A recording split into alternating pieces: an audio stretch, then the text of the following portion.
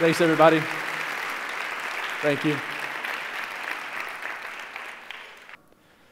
So I'd imagine most of you in the audience tonight must think it's really cool to be a race car driver.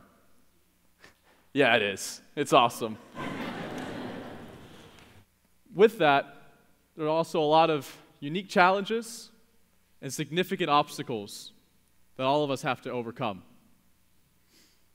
It's been my passion and my dream since I was 13 years old to become a professional race car driver. Tonight, I'm here to tell you the story, my story.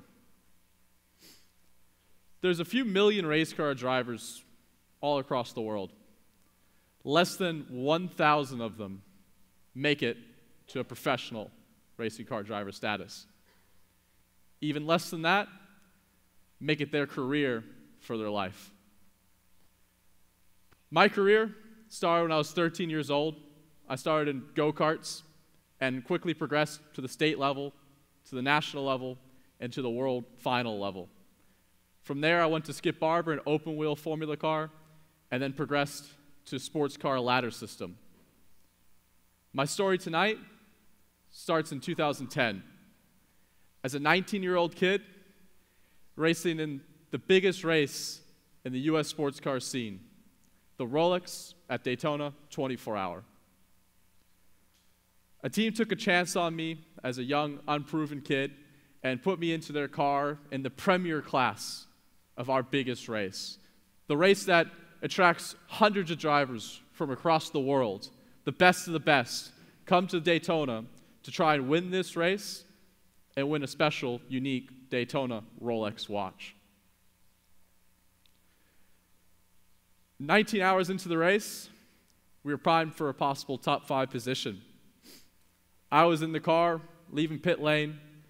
I was excited, ready to go and try to challenge and get us up into a podium result. And then this happened.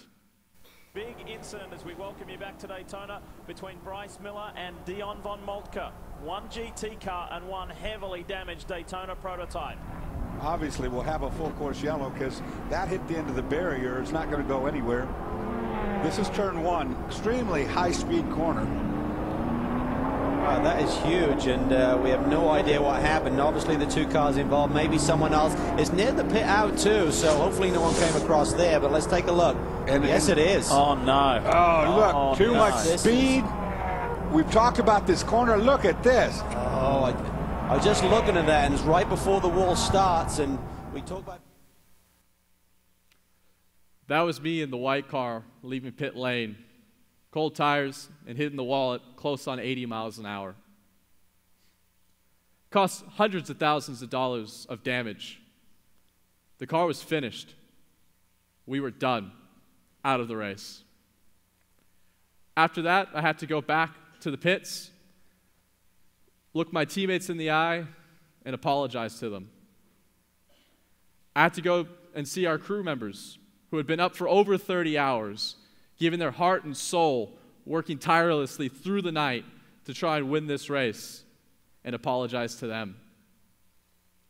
I had to go to my team owner, who had taken a chance on a young 19-year-old kid, and apologize to him.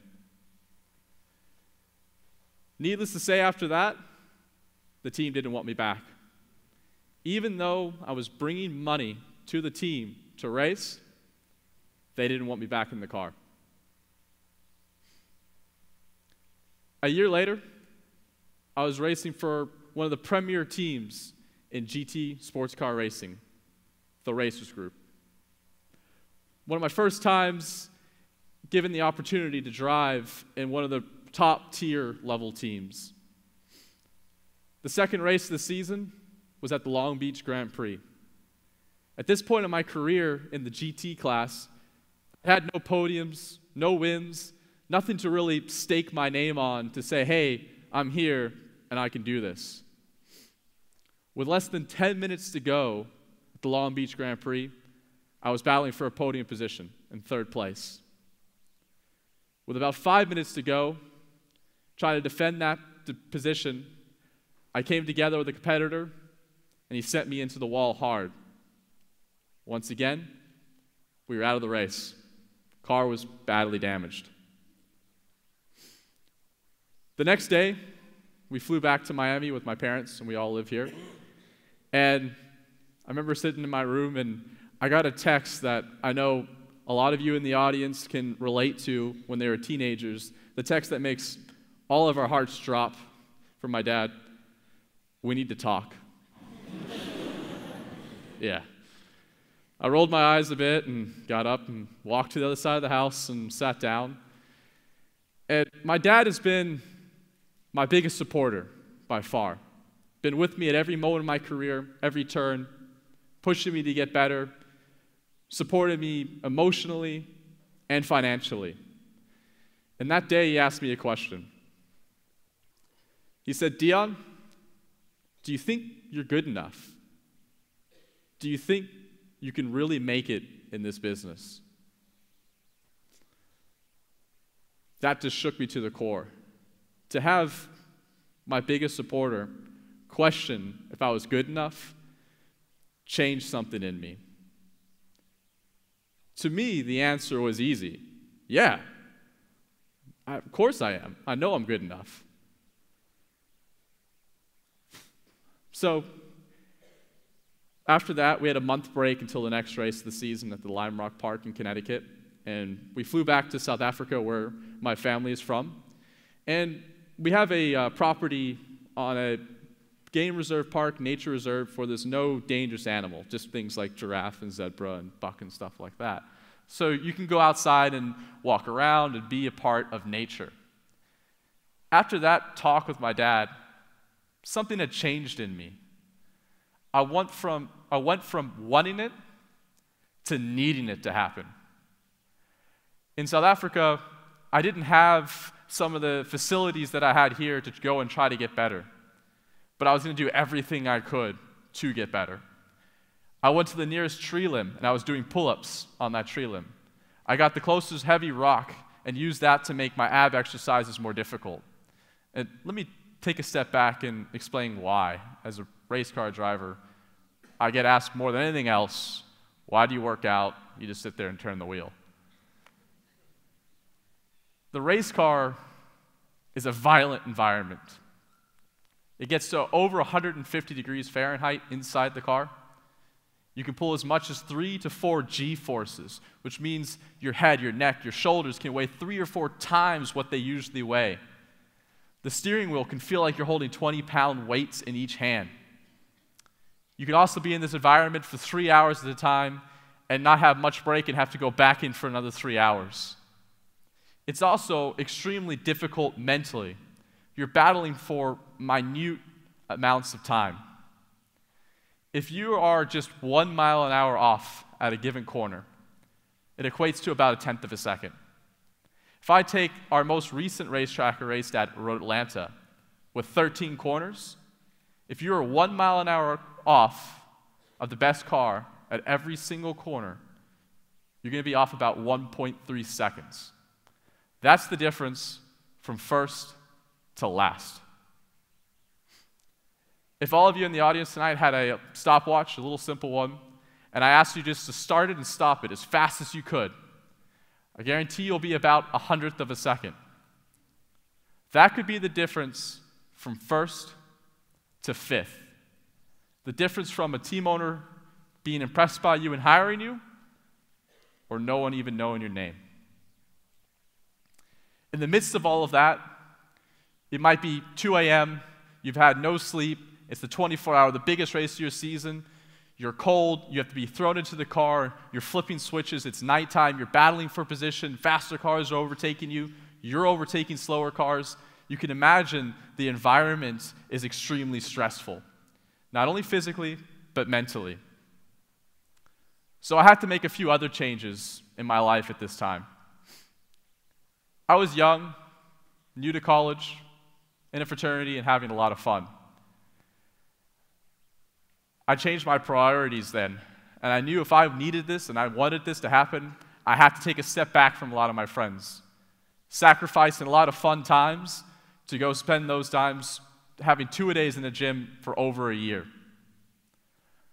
I also made probably the toughest decision that I've had to make, especially for, at the time, a 20-year-old guy.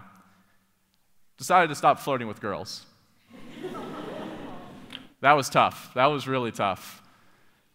But it was something I needed to do. So we got back to the US, and I flew up to Connecticut for the next race. Lime Rock Park was a track that I hadn't had much success at in the past, but that day, I came from more than one lap down, past the entire field, and past my more experienced, and frankly at the time, better teammate on the last corner of the last lap to win the race. My first big professional win. That day, I knew the answer was yes, that I could make it. I just had to keep going with the changes I had made, and it was going to happen.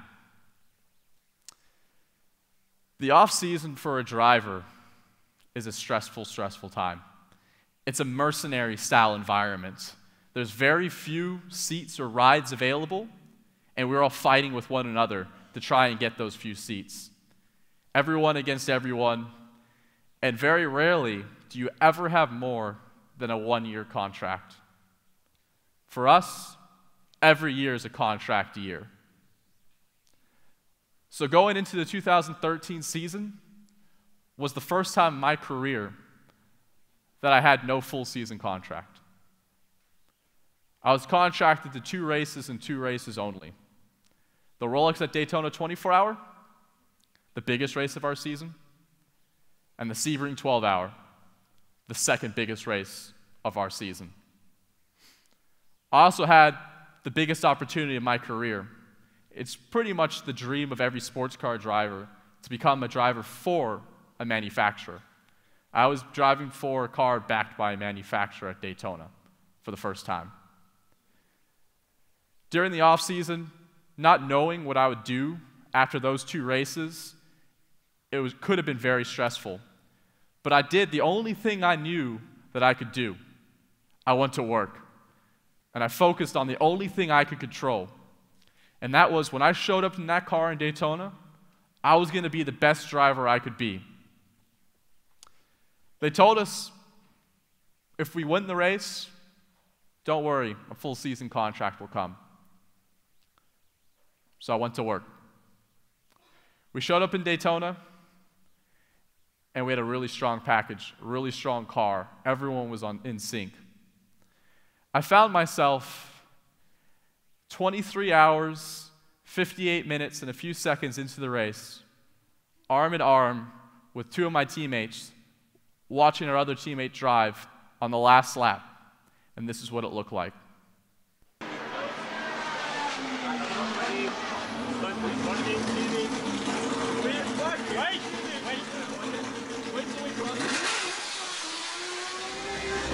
And there is your winner in GT. 1-2 for Audi.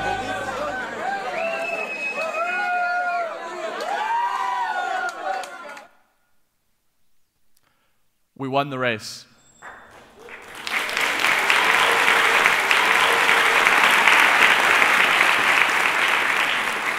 There was over 35 cars, over 150 drivers in our class alone, the best from around the world. And we won the Rolex watch that day. After a week, no full season contract came, no phone calls, no interest at all from other teams. After the second week, I got a call from our team owner, Alex Job, and he said, you know, the sponsor for our next race at Sebring doesn't want you in the car anymore, wants somebody else. The best I could do was organize a shootout. 2 weeks before the race, we're going to have both of you come, and you're going to compete head-to-head, back-to-back. We're going to take the best single lap and a 10-lap average. And the best driver is going to earn his way into the car. Once again, more uncertainty. But I did the only thing I knew that I could do, and I just went to work. So when I showed up to that test, I was going to be better than anybody else there. I showed up, I beat the other driver in the 1-lap average, and I beat him on the 10-lap average and earned my way back into the car. 2 weeks later, we went on and won the Sebring 12-hour. My second win at Sebring in a row. Another week went by after the win. No phone calls, no full season contracts. A month went by. Nothing. Finally, 2 weeks before the next race of the season at the Long Beach Grand Prix, a team I grew up rooting for, a team I grew up watching win championships year after year, win races year after year, called me, and they had an empty seat available, and they wanted me to drive their car for the rest of the year. Flying Lizard Motorsports. I'd be driving with the team owner, Seth Nyman. My first race with the team was back at Long Beach Grand Prix, where I'd crashed out 2 years earlier. Once again, with less than 10 minutes to go, I found myself battling for a podium position with a very good competitor following me closely behind. This time, I was different. My priorities had changed, and I needed this to happen. This time, I held him off, and I scored that podium position in my first race with the team. Later in the season, at the Baltimore Grand Prix, I earned my teammate his first win after 9 years in the American Le Mans Series. The team awarded me with my first fully paid professional race car driver contract going into the 2014 season of the Tudor Championship. Finally achieved it. Finally happened. So I stand in front of you today, after the season, in that mercenary-style environment that I talked about earlier. I don't know what I'll be doing next year. I don't know if or where I'll be driving. But I can promise you one thing. I'm working. So wherever I end up, I'll be the best that I can be.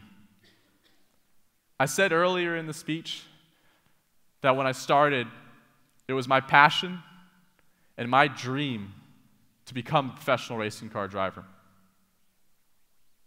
I can stand in front of you tonight and say, it is my passion and my dream to remain a professional racing car driver. And I've got the confidence through all that I've been through that no obstacle, no challenge is going to stop me from continuing my dream. Thank you, everyone. I appreciate your time. I'm Dion Von Moltke.